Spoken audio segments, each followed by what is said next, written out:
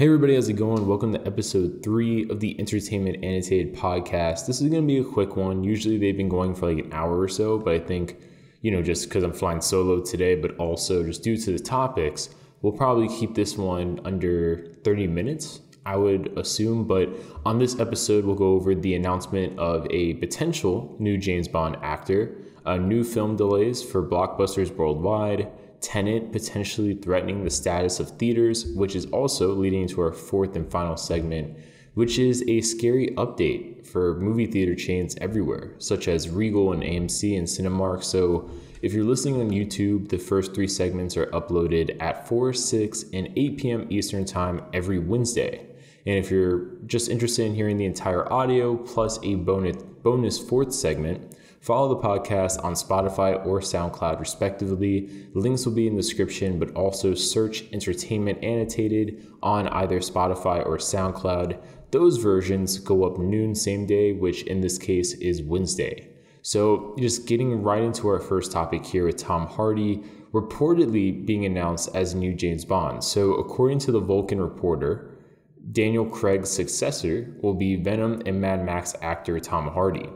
Now, this cements a common belief that No Time to Die is indeed the final film of the Daniel Craig era, which has spanned five films, actually, 5 good films, starting with 2006's Casino Royale. And according to the Vulcan Reporter, the plan is for Tom Hardy to be announced after the initial release of No Time to Die. However, the delays have created delays on this end. An official announcement about Tom Hardy's casting was expected for early 2021, but they don't want to obviously overshadow the final appearance of Daniel Craig as James Bond. For those that haven't followed how many Bonds we've technically had, Tom Hardy will be the 8th actor to technically portray James Bond since the first film in 1962, which starred the infamous Sean Connery. In other news, actually regarding James Bond as well, when asked about the role in interviews, actor Henry Cavill said he'd gladly do it during an interview with GQ for the recently released Netflix film Enola Holmes, which he stars in as Sherlock, the older brother of Enola. Now, he says, and I quote, "If Barbara, who's a producer on James Bond, and Mike were interested in that, I would absolutely jump at the opportunity. At this stage, it's all up in the air. We'll see what happens, but yes, I would love to play Bond. It would be very, very exciting."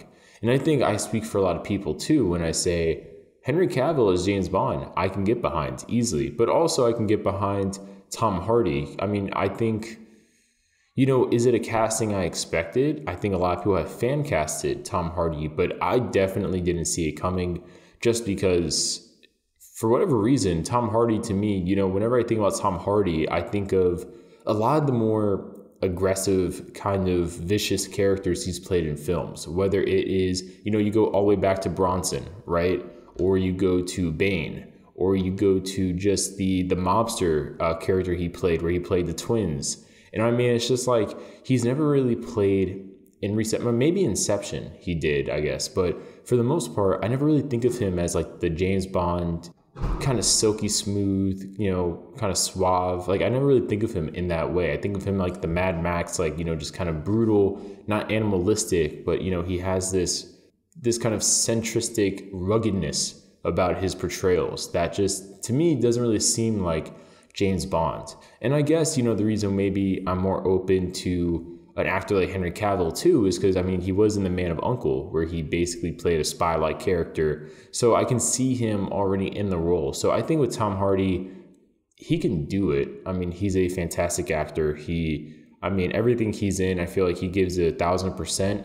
The only other actor I feel that way about is like Shia LaBeouf, and Shia LaBeouf is in a film, I feel like he's giving his all, or else there's no point of him even doing it on his end, if that makes sense. So, really, I'm pretty excited about this. Now, it's not confirmed yet, so technically take it as a rumor as of now, and I'll put a link in the description for those who want to check out the original article from the Vulcan Reporter, but they seem like they're pretty on their stuff, if you know what I mean, in terms of when they are reporting scoops. It doesn't really seem like they just, it's not like we got this covered.com or whatever, where they post everything and anything under the sun, hoping that a clock, hits right at least twice a day. Like, it's not like that. It's actually like these people have a reputation and they are using it to say that this is a valid report. So I'm definitely all for this. Leave your comments down below. What do you guys think about Tom Hardy potentially being the new James Bond? You know, originally this news came out like 2 weeks ago, but we just haven't had a new episode since mid-September. So that is why this has carried over so long and somehow still, I would argue, is relevant. Yeah, I mean, that's pretty much it for this episode. I cut it down from 4 to 3 segments midway, so I hope you guys are okay with that. But leave your comments down below about this topic and the other topics. Again, thanks for listening to episode 3 of the Entertainment Annotated podcast. The episode will go up at 4, 6, and 8 p.m. respective Eastern time every Wednesday for the first 3 video segments. But if you want to hear the entire audio version, just check it out on Spotify and SoundCloud. Links will be in the description of the video segments, and also publish on noon Eastern time same day, just for future reference. But thanks for listening, and we'll catch you guys later.